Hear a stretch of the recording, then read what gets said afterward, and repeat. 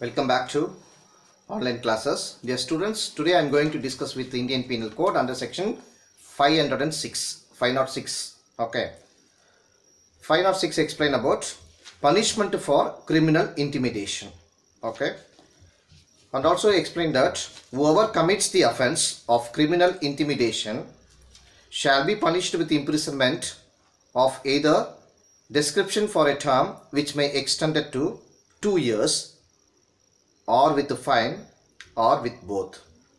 And if the threat be to cause death or grievous hurt, or to cause the destruction of any property by fire, or to cause an offense punishable with death or imprisonment for life, or with the imprisonment for a term which may extend it to 7 years, or to impute unchastity to a woman, shall be punished with imprisonment of either description for a term which may extend it to 7 years, or with the fine, or with both.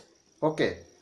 So now let's see, as per the section, where a person entered the victim's house during midnight armed with a knife and threatened with death anyone who came between himself and the victim, the offense under this section was held to have been made out.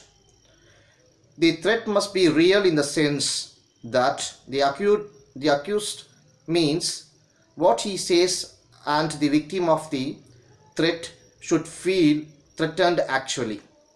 Where the accused made his outburst on a public servant when he was on the way to attend his office, saying that he was going to kill him, it was held that it was sufficient to hold that the act will fall under section 506 of IPC. And also mere words. What is that? Mere words. Here, in order to attract the ingredients of section 506 of IPC, the intention of the accused must be to cause alarm to the victim. Mere expression of words without any intention to cause alarm would not suffice. To constitute an offence under section 506 of IPC, it must be shown that the person charged actually threatened another with injury to his person, reputation, or property, or to the person or reputation of anyone in whom that person is interested, with the intention to cause alarm. In the present case, even if the allegations in the complaint are read as whole and are accepted in their entirety of the true, the ingredients of section 506 of IPC are not attracted insofar as the petitioner herein are concerned, except the allege that the petitioner had supported his son in his refusal to take the complaint along with him. There is no specific allegation that the petitioners had threatened to complaint with injury to her person, reputation, or property, or to the reputation of anyone in whom the complainant is interested with the intention to cause her alarm. Here the complaint, insofar as the petitioners are alleged to have committed an offence under section 506 of IPC, is quashed. In Amulya Kumar versus Nabagamma Becharu, a leading case, the court was held that intention of the accused must be to cause alarm to the victim, and whether he is alarmed or not is of no consequence. However, mere expression of any words without any intention to cause alarm would not be sufficient to bring in the application of section 506 of IPC. Okay. What is the notification? Number part 1, non-cognizable. Here, since the part 1 of section 506 is not cognizable, the permission of the magistrate would be required to try applicants under said section. In the instant case, it is admitted position that no such permission has been obtained by the prosecution from the magistrate. Some other proceedings are also quashed. Okay. Some notification to make the offense cognizable. Okay, notifications to make the offense cognizable. In Government of Goa issued a notification declaring offense punishable under section 506 of the Penal Code committed within the state of Goa as cognizable and non-bailable. Okay, the law made by the Parliament could have been amended only by an appropriate legislation by the state government, and no provision of the said code would have been amended only by issuing a notification. There is no power vesting in the state government to amend the first schedule to the Criminal Procedure Code 2 of 1974 by issuing a notification. In any event, the admitted position is that notification dated 29 April and 11th May of 2014 has not been published in the official gazette, and therefore the said notification cannot be a notification contemplated by subsection 1 of 10 of the said Act of 1932. Therefore, the clear legal position which emerges is that the offence punishable under section 506 of IPC when committed within the state of Goa is a non-cognizable offences. Okay. Now it's clear this notification to make an offence cognizable. Okay. Okay, students. I'm going to discuss with another section, section 506. What is that?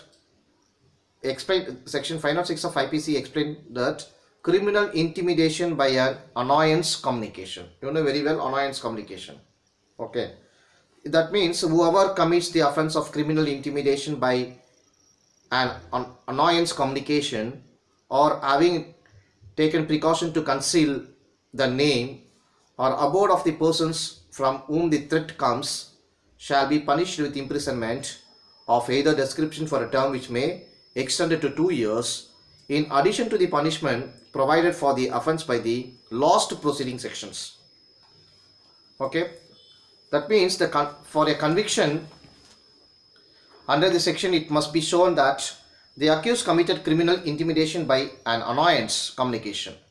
A person who extorts money by sending anonymous letters as it from God, conveying threats of divine punishment. If a specified sum of money be not paid to a certain person identifiable by the description given in the letters, cannot be convicted under this section, as it does not lie in this power either to inflict the threatened punishment or cause it to be inflicted. Okay.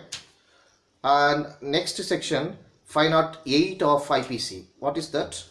This act explain act caused by inducing person to believe that he will be rendered an object of divine displeasure.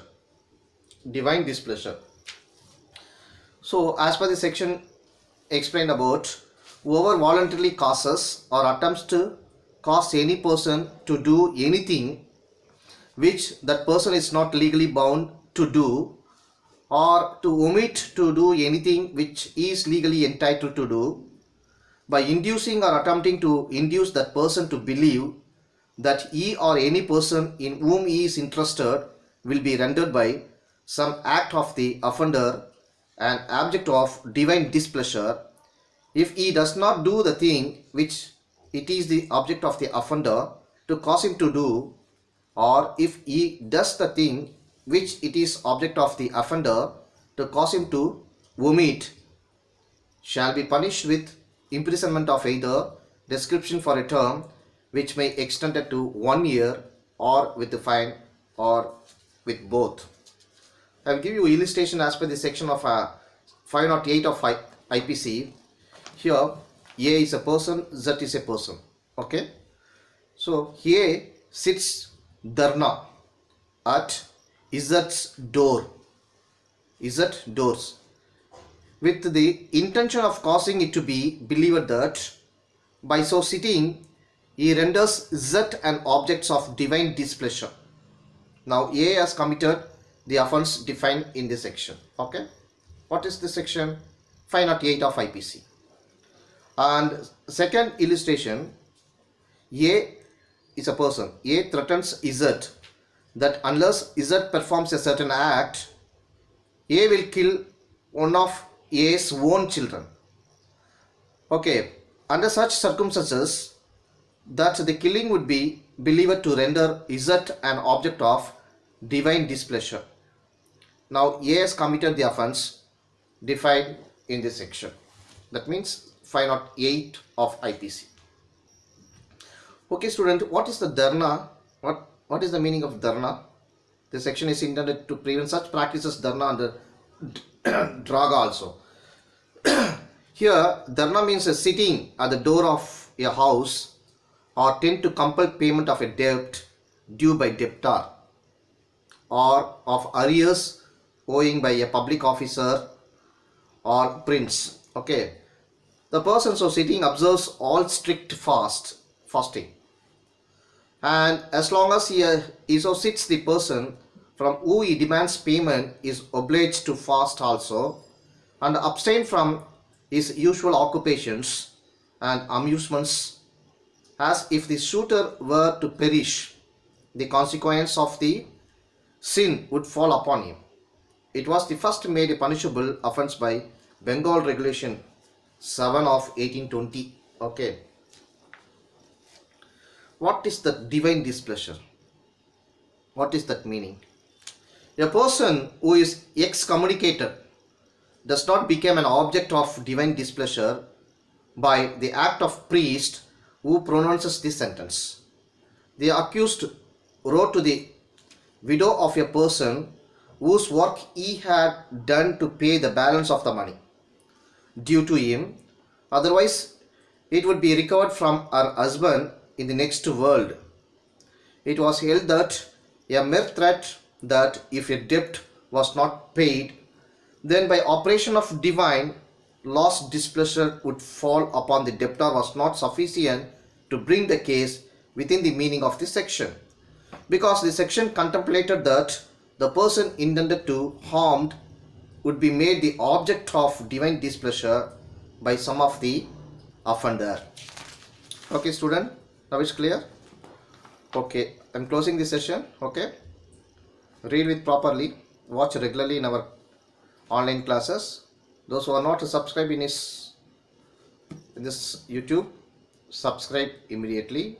The subscription also very free only. Okay, because I am updating daily online classes, it is useful to in your profession or in your legal studies.